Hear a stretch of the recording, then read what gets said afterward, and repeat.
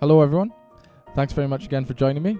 This is Jack Marshall here from the London Contemporary School of Piano. It's going to be another blues one today, and it's concerning soul in particular, so I'm going to show you how to start improvising using these blues piano riffs. Just a quick thing before we get started, and that is to say to head on over to our website, that's contemporaryschoolofpiano.com, and ask for our free resources pack. Loads of really good stuff on there, definitely worth checking out, so be sure you do that. Okay, let's get into it. Just a quick thing before we get going. It's worth mentioning that I'm going to be using a lot of the stuff that we looked at in the last video I released, which was how to play boogie woogie on piano. So if you're struggling to follow this along or you're not sure what's happening, then maybe worth going to check out that video first. It'll go hand in hand with this one. So I get asked a lot about how to improvise over blueses, and there's obviously many different ways you can do this. But I'm going to show you some of the ways that I like to think about it and how I did it when I first started learning. So I have a few different riffs that I want to show you, and they sort of vary in difficulty. I'm going to start with something quite simple, and then we're going to work our way up to something a little bit more advanced by the end of it. So this should, depending on where you are in this already, you may find that there's something in here for you that's useful.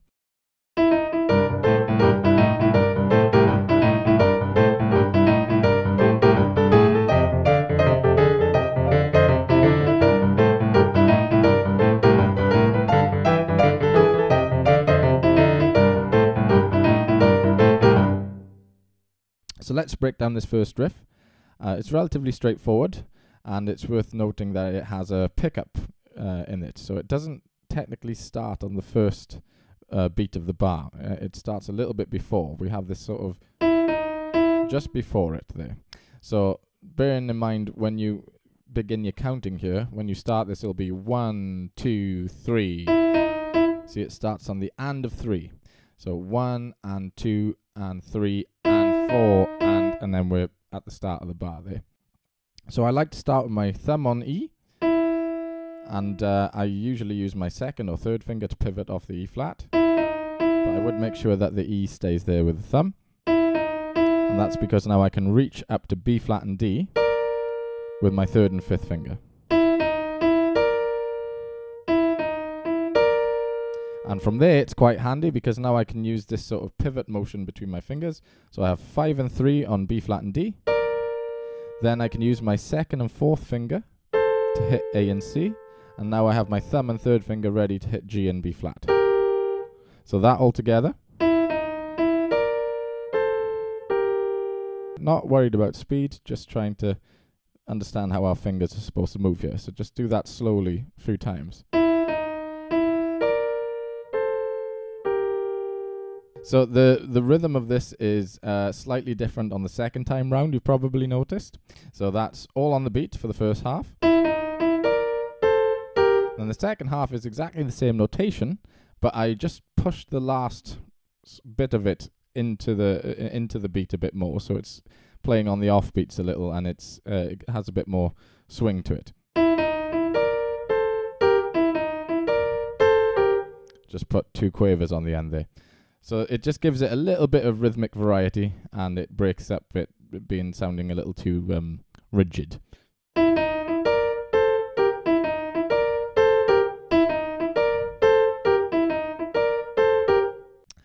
So some people sometimes struggle to believe me when I tell them that this is a very common way of learning this as far as speed goes, because a lot of the time when you're trying to apply riffs in the right hand that fit with a particular left hand, depending on the difficulty, you have to really slow that down to the point where it's snail speed. I mean, like really almost like there's not even a rhythm recognizable. So when you're doing this, if you're doing quite complicated ones, sometimes what is necessary is this.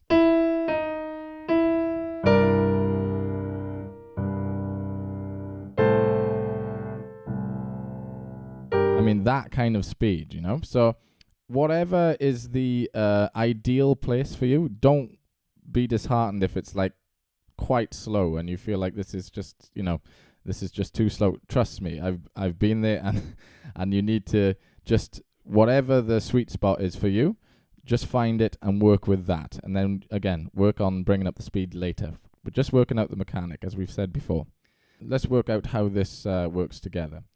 So we have the pickup bar first. Relatively straightforward. That's going to happen on its own. And then the first thing we do is land together. Right? Right here. The left hand has one more to go then after that.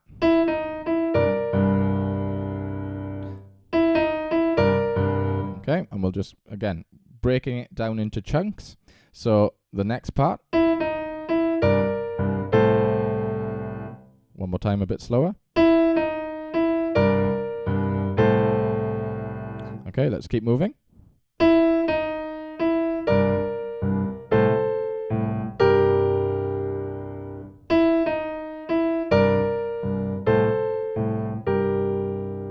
So we bring that up a little bit. Okay, so that's, and you can hear it almost when you start that riff off. It's almost saying like 1, 2, 3, like if that helps you keep in time there, just keep that in mind. And then we use the fourth beat to do that pickup.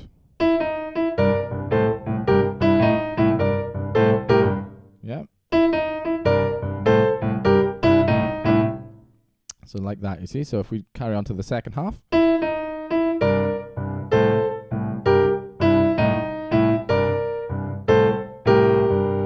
So that last little bit there is a slightly more trickier because we're still in the middle of finishing the pattern in the left hand where it's still on C and A. So it's on the last half of that second shape, which is where people can sometimes catch a snag there, right? So it's on the beat. Now the push.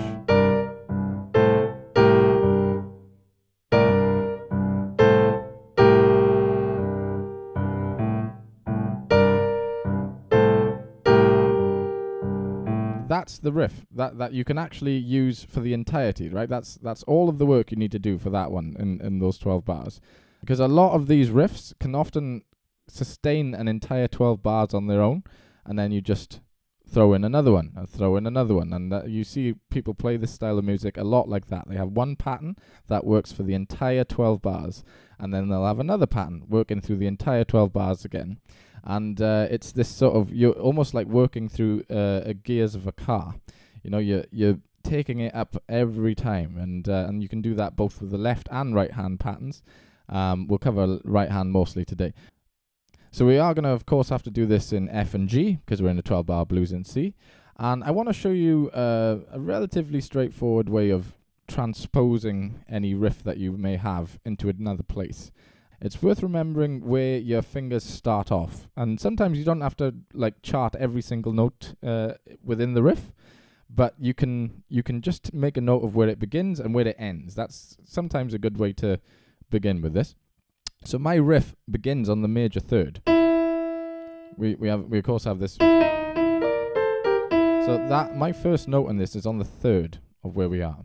So I can sort of make a mental note of how my hand is behaving, right? I mean, the first thing I do is hit a semitone behind. So that's the first thing.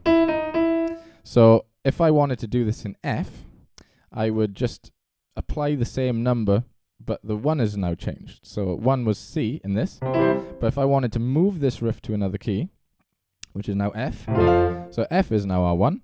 So my thumb needs to be on the 3 of that, which is an A. The way it behaved was I would hit a semitone back first. So that would be, you see, and you see where we're kind of going with this. It's just sort of making a note. And what you'll probably find is your hands actually go to the place it's supposed to automatically because it feels the same. It's more, this is very much a muscle memory sort of exercise that I'm trying to push on this. And it's just kind of getting the flow of feeling how your hands move. And despite the notes being slightly different, the motion of how your hands move can transfer over to other keys relatively quickly. And if we look at that, we have a B flat and a D, and in the context of C, that is a 7th and a 9th, or 2nd, right? So if we do that in F, we have E flat and G now, you see? So that line in F then, let's play that out.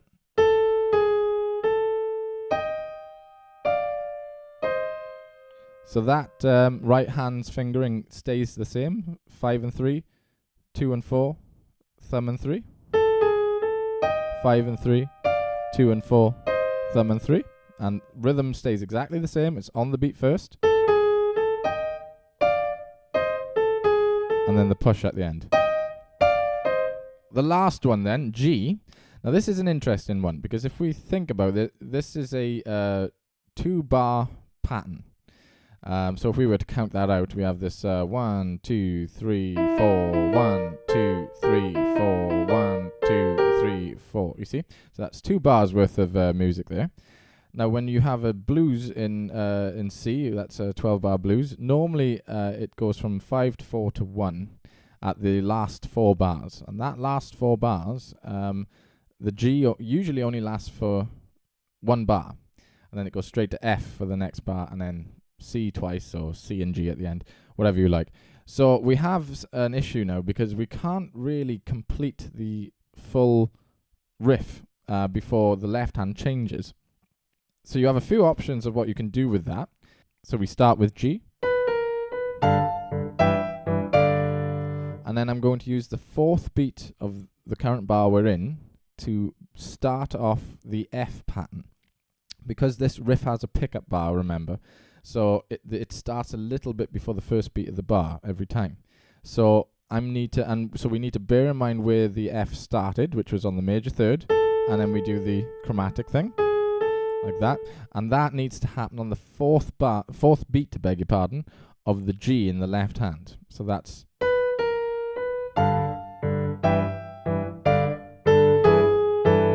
You see?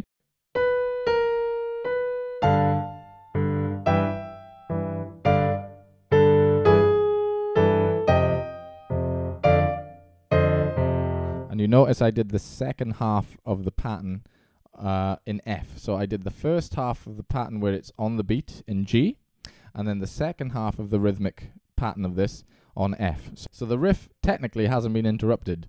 It's just you've transposed it halfway through. Okay, so that was that one, and I'm just gonna rattle off a few other ones here so we can get through them. So the next one, a little bit more complicated, but same thing, same idea. Learn it slowly, work out how it works together with the left hand, build the speed up, and we can probably use this over the whole 12 bars as well. So it says gear 2, you could say.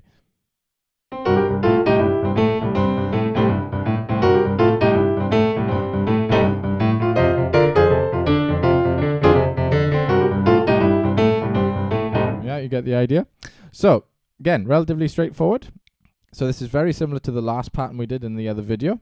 So if you've done that, then you'll be quite familiar with this. It comes from this sort of like this bottom, middle, top movement that we did. And the way we start it off is that we start with the top movement, which is G and B flat, moving down to our 2nd and 4th finger on F and A, and then I actually move these 2 fingers to the next place as well, which is E flat and G, and then from there I just slide my 2nd finger off to the major 3rd, and then my thumb is there. So that's the first half. Then the second half of this, then once I land on my thumb there, I'll be crossing over with my 2nd finger on A, thumb on G, and then I have my 3rd finger ready for the C, 2nd finger on A, and then now I'm going to hit this chord, which is basically a C minor triad, inverted. And I like putting a bit of a minor hit on the end, because I just think it sounds a little bit dirtier, you know, that sort of, rather than it just is a little bit too bright for me, that last one. So yeah, I made it a minor chord, but you could obviously make it a major chord if you want, and that's just by taking that minor 3rd to an E. So putting this together with the left hand, again, I would do this very slowly, no time needed, just kind of working your way through, working out when this hand lands, when this hand lands, and just working through it like that. So first thing, all together. And the next bit.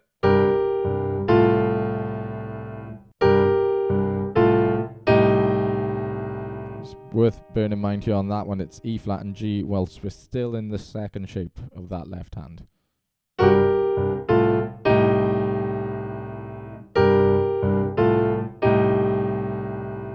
from here.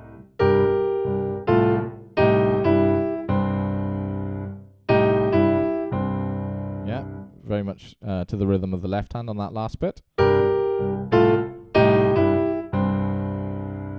Okay, and then moving on from here.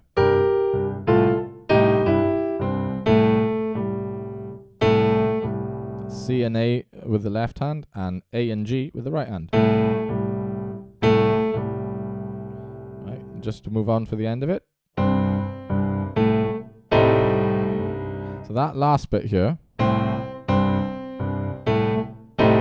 the interesting part about this is the push of that right hand's chord. So we'll be hitting it while we're on the second shape of that left hand. So that's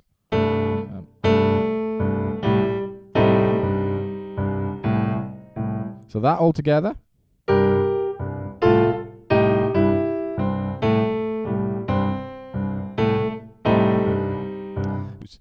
So that's the full riff. Again, you can transpose this into other keys, and you can use exactly the same method that we used. We think, okay, where did we start? Where did we land? And, you know, can our hands remember anything about the movement in between just to assist it, you know? So we are going to, again, come across the same issue that we had earlier, right? Which is for the last 4 bars of a C blues, we normally go to the 5, the 4, and the 1. So that would be G, F, and C. And each of those being 1 bar each. So we have a 2-bar pattern here again. So this time what I'm going to do, though, is something slightly different. Instead of doing the first half in one key and then doing the second half of that riff in the other key, I'm going to play the first half of this riff in G. Then I'm going to restart the first half again and do it in F. So it's almost like you're just cutting it short and then repeating it again. So that would sound like this. You see what I've done? I've just borrowed the first part of this riff and just did it again. And then what I can do then when I return to our home key, which is C, is do that riff in its entirety, which should sound quite nice.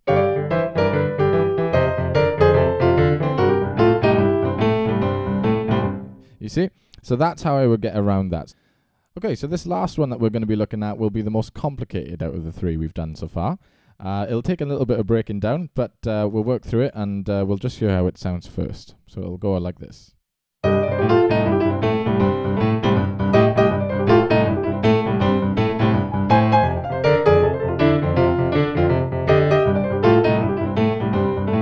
Right, so that's the sort of riff there.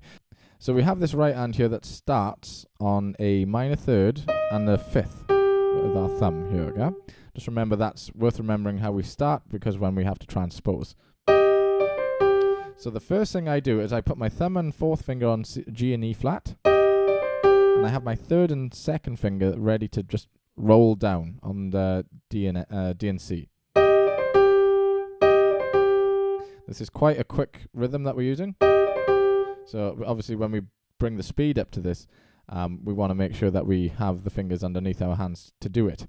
The next bit after that, I cross over straight away with my 3rd and 5th finger on F and A.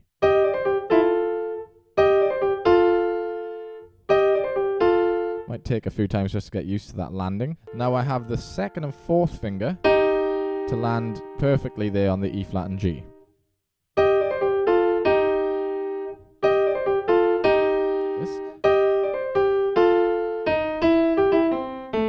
Right?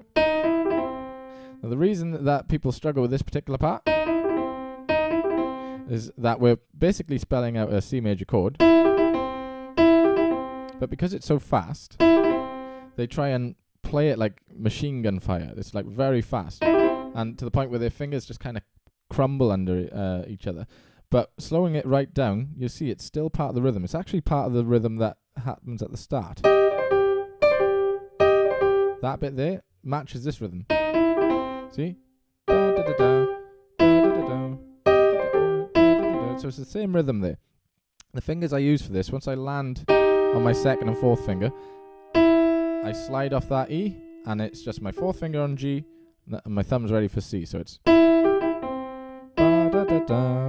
quite easy, right? So doing that all together. Okay, just to finish this off, so once we do that,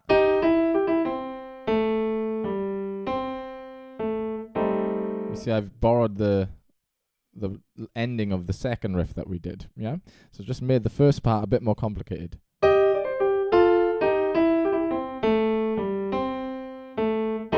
you do want to keep your hand relatively loose with this, because when you do bring it up to speed, those notes there are going to sound very, very quick indeed. So you're going to want to not be tense when you do this, yeah? Keep it relaxed.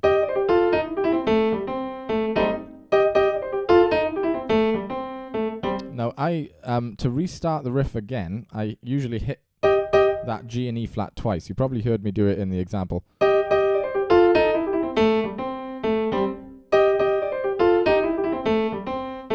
I do that just to kind of reset me back into the riff again when I repeat it. So yeah, that's the whole thing. Now, putting this together with the left hand, this one might be a little bit more tricky, but I'll show you how to break it down. So that D and C in the right hand there happens in between the first two shapes in the left hand. Sorry, not the first two shapes, the first two times of the first shape in the left hand. If that's not confusing, I hope. So it's...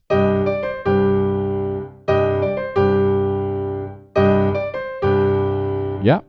Then we land when the left hand's hit its second shape on that F and A in the right hand. Remember, just build it in blocks.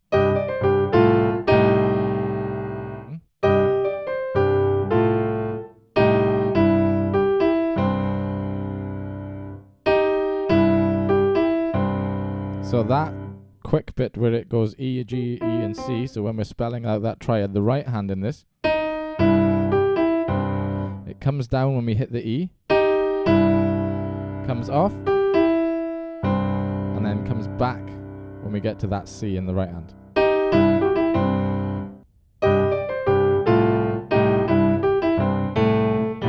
The very last bit. And we already covered how to do that last part of this in the second riff that we did, right? So it's that. So there's just one thing I want to say about transposing riffs in different keys when you're playing a blues. There is such a thing as painting the whole thing with one brush in this. So if you're in the key of C and your home key is C, then you can use riffs or scale shapes within that home key and use it to play over the entirety of the left hand. Despite the fact that it's going from G to F to C and things, you can often keep the pattern that works in C over the whole thing. So if I was to take this pattern,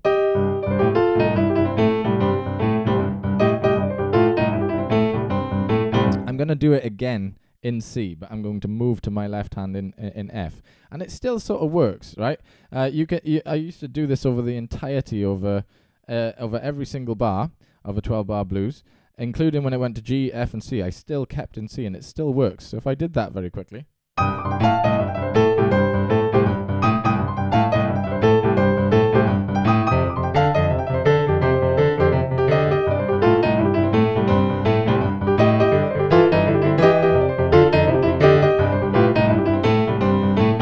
That last bit there, you see I did the same thing as we did in the second riff, which was I took the first half of that pattern and I restarted it again. But I still kept in the same key. I just restarted it with G and F, you know? So you again, get a little bit creative with this. It's a good thing to practice. So I'll play you a very quick example of me hitting all of these three patterns that we've looked at and showing you how you can play them and use them when you're performing a 12-bar blues.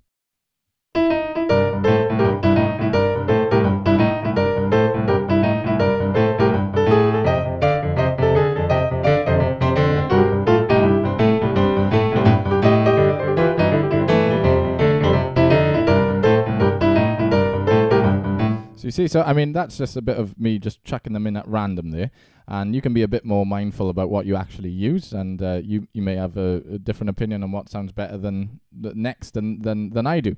That's sort of the point, right? You're developing your own voice here, and even though we're using preset licks and riffs, what we do with them is sort of our choice. So it's sort of improvising in a sense. You're improvising with prearranged ideas.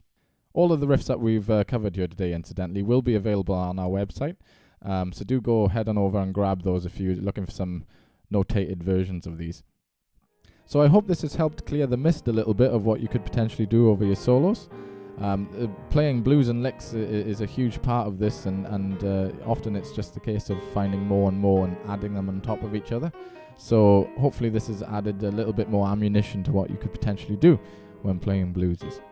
Remember that doing it slow is very necessary sometimes, and it doesn't matter how slow it is. As soon as your hands understand what they're supposed to do, you'll be amazed at how fast you can bring up the speed. But don't charge in straight away. See if you can take your time. Otherwise, I'd like to say thank you very much again for watching. I appreciate it, and I will catch you soon. Cheers.